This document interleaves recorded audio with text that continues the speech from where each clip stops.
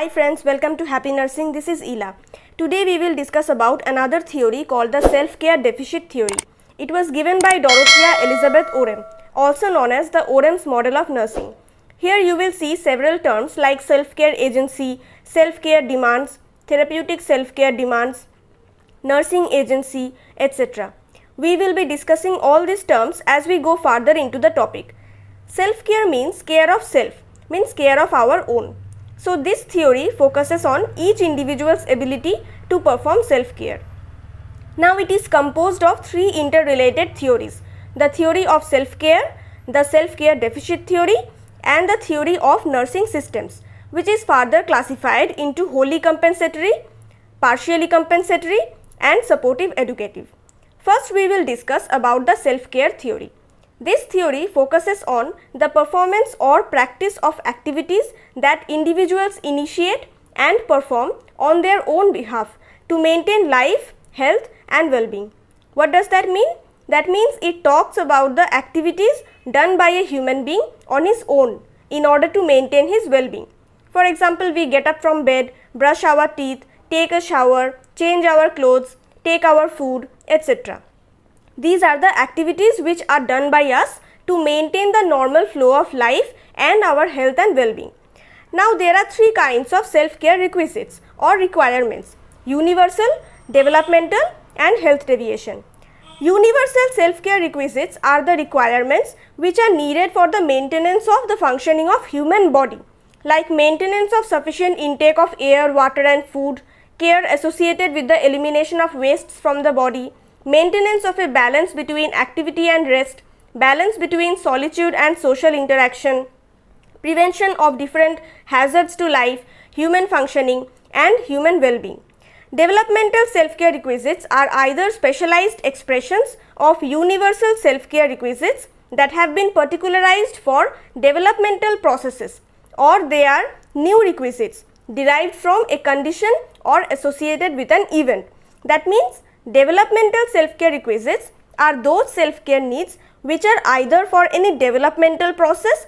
Developmental process means a stage where a person is developing himself further, or it may derive from a new condition or event associated with his physical or mental development, which was not in the scenario till today. For example, he is moving to abroad and going to live without his family. That may give rise to anxiety, fears, doubts or confusions within him. He may need the help of a counselor, or maybe he is going through puberty. Now pubertal changes affect the young minds and body often, adjusting to which is not always easy.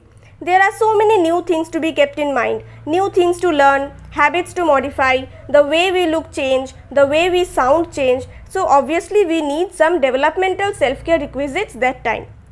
Health deviation self-care requisites are required in any illness, injury or disease when our health is deviated from the normal routine. Next is theory of self-care deficit. This theory focuses on when nursing is needed for self-care activities. That means the person is not able to do his self-care activities anymore on his own.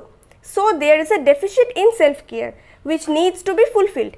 There comes the need of nursing. Next is the theory of nursing systems. This theory is the result of relations between the legitimate nurse and legitimate client. This system is activated when the client's therapeutic self-care demand exceeds the available self-care agency. Now there are two words: therapeutic self-care demand and self-care agency. Therapeutic self-care demand is defined in the Orem's theory as the self-care actions to be performed for some duration to meet known self-care requisites by using valid methods and related sets of actions and operations. Self-care actions means self-care activities are performed by a person for some duration, that is for a limited time, to meet known self-care requisites. We have already discussed before what are the self-care requisites: breathing, taking food and water, excretion or elimination, maintaining balance between sleep and rest, etc. So a person is working to maintain these self-care requisites for some duration. Why some duration? Because there is a limit after which he will need help, and he is doing that by using some valid methods and taking actions related to those valid methods. For example, one who is having bronchial asthma and uses an inhaler suddenly develops respiratory distress. So, there is a demand of self-care for which therapy is needed. Demand of air. Our first self-care requisite, maintenance of sufficient intake of air. So, he is not able to maintain that. Now, what will he do? He will use some of his known methods like taking the inhaler and say he gets relief for the time being. Now, he can continue this only for some duration of time, because after that he will be needing specialized care. Next is self-care agency. It is the ability of human beings to perform self-care activities which can be affected by some basic conditioning factors like age, gender, developmental state, health status, socio-cultural orientation, healthcare system factors, family system factors, patterns of living, environmental factors, resource adequacy and resource availability, etc. For example, one who is very old cannot take care of his own. He needs some help in that. So, that is age related factor. One who is very weak due to sickness cannot take care of his own. He needs someone to do that for him or her. So, that is health status related factor. So, in simple terms, the nursing system is activated when the ability of a person to take self-care is not enough to fulfill his therapeutic demands related to self-care. Now, there is another word which we saw at the beginning, that was nursing agency. Nursing agency is defined as a complex property or attribute of people educated and trained as nurses that enables them to act, know and help others meet their therapeutic self-care demands by exercising or developing their own self-care agency. That means the nurses who are trained and educated to take care of people have certain properties. What properties? Properties to help others meet their therapeutic self-care demands. Now, how we are doing that? By exercising and developing their own self-care agency. The people have their own ability to take self-care, but that is affected somehow. So, we the nurses are further developing that with our assistance. That is called nursing agency. Now, there are three types of nursing systems through which we are assisting them: wholly compensatory, partially compensatory and supportive educative system. Wholly compensatory system consists of persons who are fully dependent on others for their self-care activities and well-being. For example, a newborn, a post-operative patient who cannot ambulate and is confined to bed. Those who need partial assistance are included in the partially compensatory system. For example, one who is having one-sided weakness can ambulate on his own but needs a support while standing.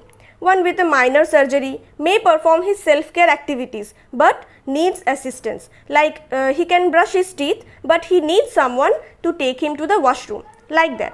Last one is the supportive educative system.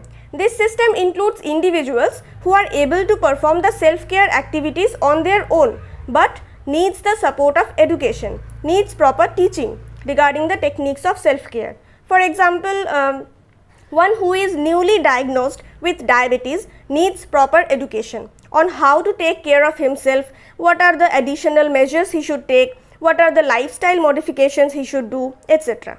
So, today we learnt about the self-care deficit theory, the three interrelated theories within it, types of self-care requisites, therapeutic self-care demand, and so if this video is useful to you, then please like and share this video and subscribe my channel. Thank you for watching.